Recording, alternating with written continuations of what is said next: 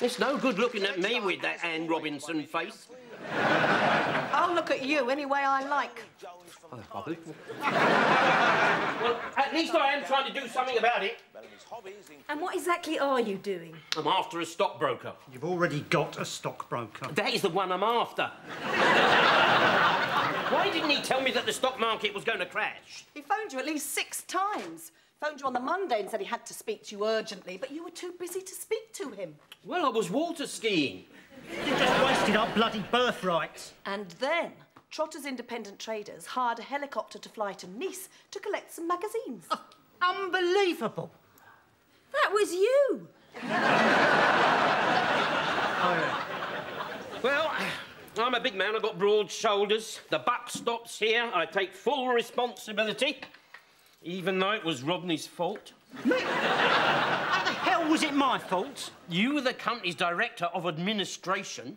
That just meant Rodney organised the Christmas parties. Yeah, and they were about as exciting as a Buddhist hen night. You were the managing director, you were the chairman, you were the chief executive, and you were the president. Oh, it's my fault now, is it? Either you or this is the Chinese year of the dodo. Wait a minute. You can't lay all the blame at Derek's door. I know it's tempting.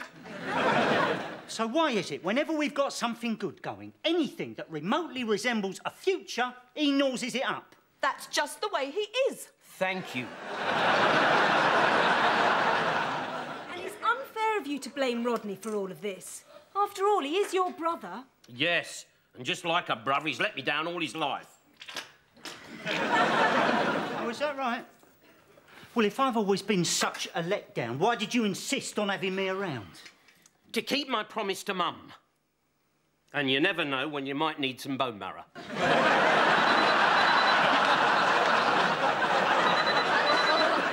Cassandra, answer that phone, will you, please?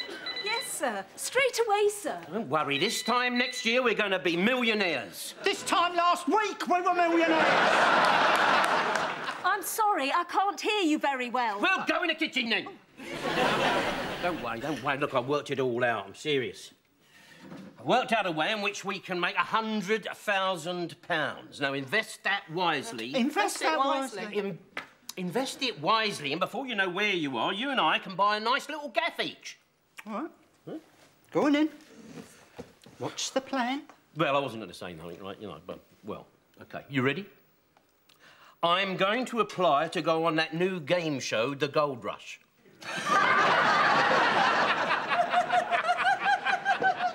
Did I say something amusing?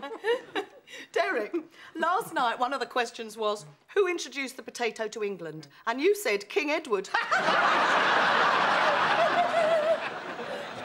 I didn't hear the question properly. Oh, look, Del, look.